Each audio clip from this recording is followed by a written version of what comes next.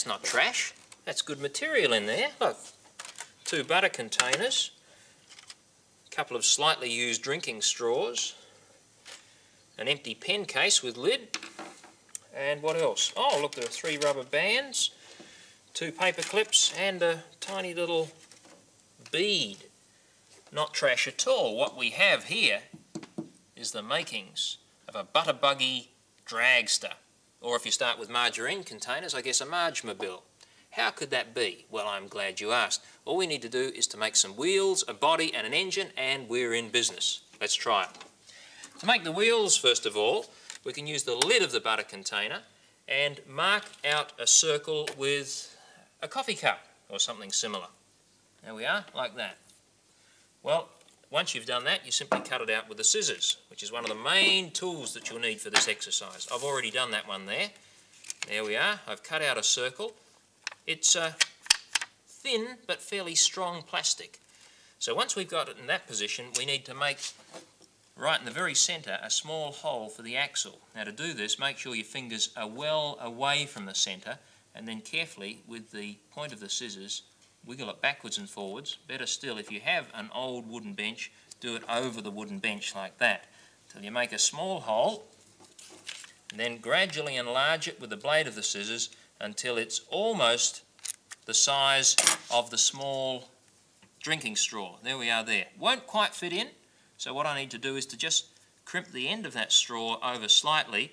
Now it will fit in, and I can push it in so that it makes a tight fit. There's one of the wheels on one of the axles. Now, at this point here, let me tell you, you don't need the whole drinking straw for the back axle, about 2/3 of it, cutting off 1/3 of it and saving that for the front axle. There we are. Now you make a second wheel, put it on the other side. Well, you might have guessed I've already done that, but look what else I've done.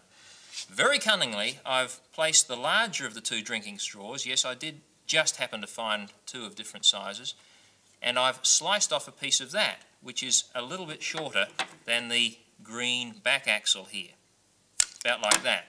So now, when that's attached to the body, the wheel can spin freely. There's a single wheel spinning freely.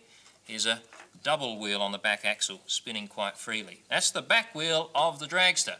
And I did the same sort of thing for the front wheels, but I used a smaller cup, this time an egg cup, to cut out those front wheels. Already assembled, thin straw going through a thick straw, and there's the front wheels. Right, there's the basic part of our dragster. Now what we need is a body. You guessed it, that's where the empty pen case comes in.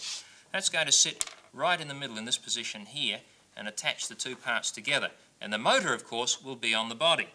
Now to make the motor, we'll first of all have to put a little motor housing, and that's where the pen cap comes in. You'll need a sharp knife for this. First of all, slice off the little part of the pen that normally goes into your pocket, and at the other end, slice off the very point of the pen cap so that you can see air right through. There we are. That's the motor housing. Now, we need a propeller for this. So, you guessed it, we don't even waste the side of the margarine container or butter container, but we draw out the shape of a propeller, cut it out, find the centre. Well, I've already done that. And here's a propeller that's cut out and partially assembled. You'll notice that I've straightened one of the paper clips and I've inserted it through the propeller to make a spindle so that it can now spin quite freely. Not only that, I've bent left-hand side of this blade up, right-hand side down. Turned it around, same thing the other end. Left hand up, right hand down. Okay, so now it spins freely and it'll push air out the back. Now, here's a motor body already assembled. You can see what I've done. The pen cap is taped with a piece of tape firmly to one end. Now I poke it through here, in that position there. That could cause real problems because the wire might get in the way, and that's where the little bead comes in. Wooden bead or plastic bead, if that's threaded through the spindle of the propeller, then it comes between that and the pen cap and it will spin much more freely. And then we turn around the end of the paper clip and bend it into a hook in that position there. What did I do with the second paper clip? Well, you can see that I've bent that and poked it in the other end of the pen body, like that. The motor itself is one of those rubber bands. So we hook it on in this position here.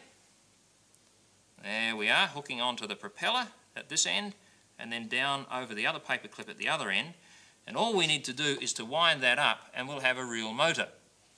But we haven't attached it to the wheels yet, and so we need to come back and use the other two rubber bands for that very purpose. Back wheels, first of all, we start by placing one rubber band right around the propellers, like that, underneath the axle, loop it under the axle, then bring it up over the propeller blades and back onto the body. And that single rubber band, if it's a small one, about the right size, will actually attach things quite firmly together. And we do the same sort of thing at the other end.